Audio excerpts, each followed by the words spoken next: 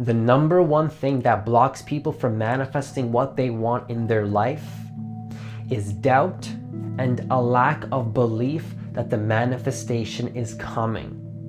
That's the number one thing. It's doubt and a lack of belief that the manifestation is coming.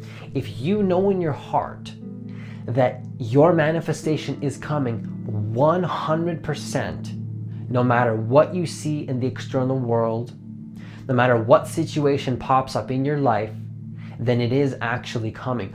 Only when you think that it's not coming because of something that you see, then it's not coming anymore, because that's the reality that you created. You create your personal reality. Okay, that's your personal reality. That's your personality. That's your personal reality. You create that.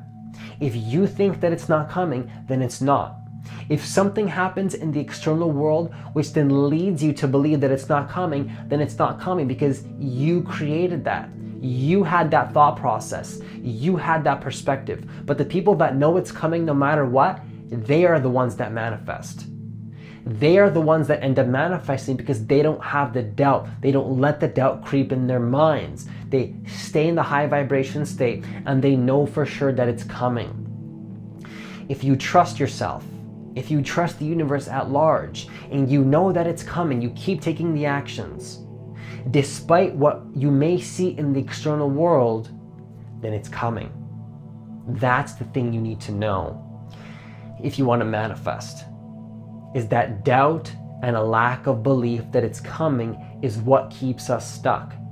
If you remove those things, you will manifest. Does not matter what you see in the external world. Doesn't matter what objections arise around you. It does not matter. None of that matters. You keep the belief strong.